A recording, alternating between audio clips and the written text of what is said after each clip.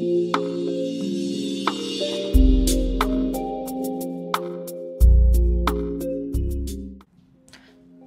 friends, I am Dr. Imran Ali, dermatologist and hair transplant surgeon. Have you ever felt self-conscious about those pesky flakes on your shoulders? You're not alone. Millions struggle with dandruff, and today we are going to demystify this common scalp condition. We will explore what causes dandruff, what you can do to manage it, and when it is time to see a dermatologist. Get ready to learn some science-backed strategies to get a healthier, flake-free scalp. What is dandruff? That annoying flaking of the scalp is not just dry skin, it is a common skin condition technically called seborrheic dermatitis of the scalp, involving inflammation and increased skin cell turnover. This leads to a noticeable shedding of the skin flakes, often accompanied by itching. While dandruff is not contagious or dangerous, it can persist and it can cause an embarrassing feeling and impact the self-confidence. Understanding its causes is the first step towards effective management. The role of tiny small yeasts. The science behind dandruff. At the root of dandruff lies a naturally occurring yeast called Malassezia globosa. This yeast is a normal part of scalp's microbiome, living harmoniously with most people. However, in some individuals, it multiplies excessively and disrupts the scalp's natural balance. Here is what happens. First, Malassezia globosa feeds on the natural oils, that is the sebum produced by the sebaceous glands on your scalp. Next is it produces enzymes called lipases that break down sebum into fatty acids, specifically called as oleic acid. In individuals who are sensitive to oleic acid, this triggers irritation and inflammatory response. That is third. The inflammation accelerates the production of skin cells. As the cells move to the surface of the scalp and shed more rapidly, they clump together and form visible flakes. Thus, dandruff is not merely about dry skin, but a combination of microbial activity, inflammation, and abnormal skin cell turnover. Why does it happen to some and not others? The susceptibility to dandruff is influenced by a variety of factors. Although Malassezia globosa exists on everyone's scalp, not everyone experiences dandruff. Scientists believe it is due to a combination of the following factors, that is, genetics. Some individuals are genetically predisposed to have a stronger immune response to this oleic acid, making their scalp more prone to inflammation. Next is sebum production. Excessive oiliness, often triggered by hormonal changes such as during puberty or pregnancy, provides a thriving environment for yeast overgrowth. Next is stress. Stress weakens the immune system, reducing the body's ability to regulate inflammation and microbial growth on the scalp. The next is climate. Dandruff often worsens in cold, dry conditions or during changes in humidity, which can disrupt the scalp's natural barrier. Next is diet. Nutritional deficiencies, particularly zinc, B vitamins, and omega-3 fatty acids, can impact scalp health. Some medications may alter oil production or weaken the immune system, contributing to dandruff. How dandruff shows up, that is the signs and symptoms.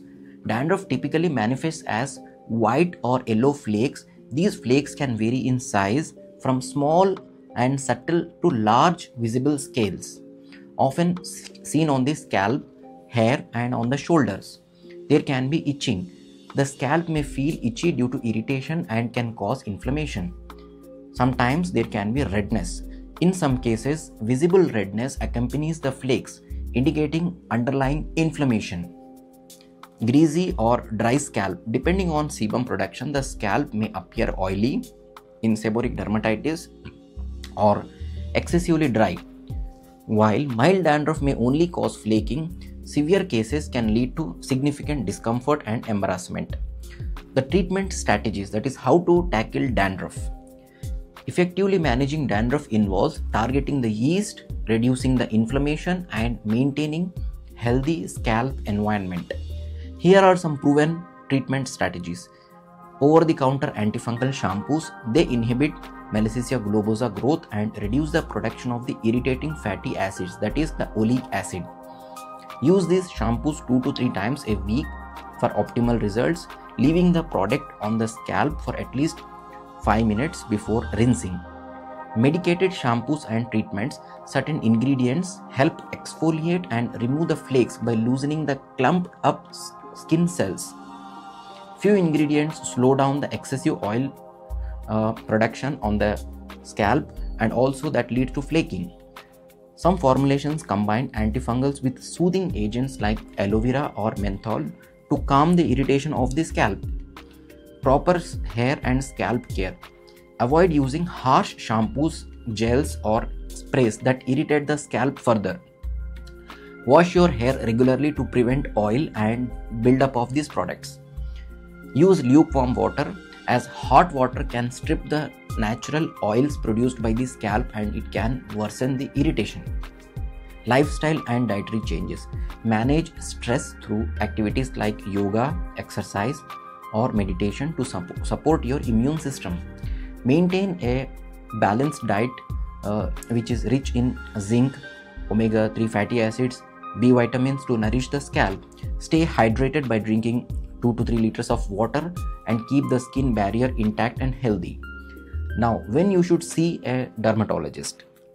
When the signs of this dandruff become more severe.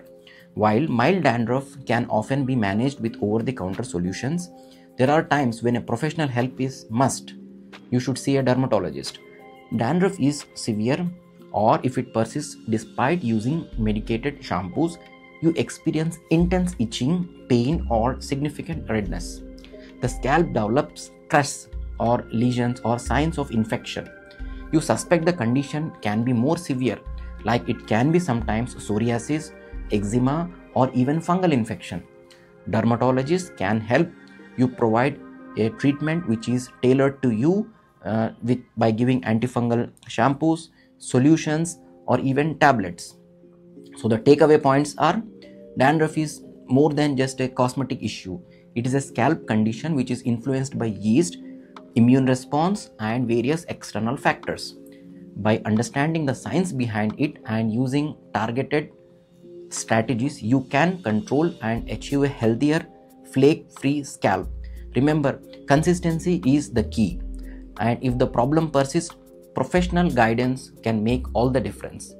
Take care of your scalp and you will notice not just healthier hair but improved confidence as well. Thank you. Signing off.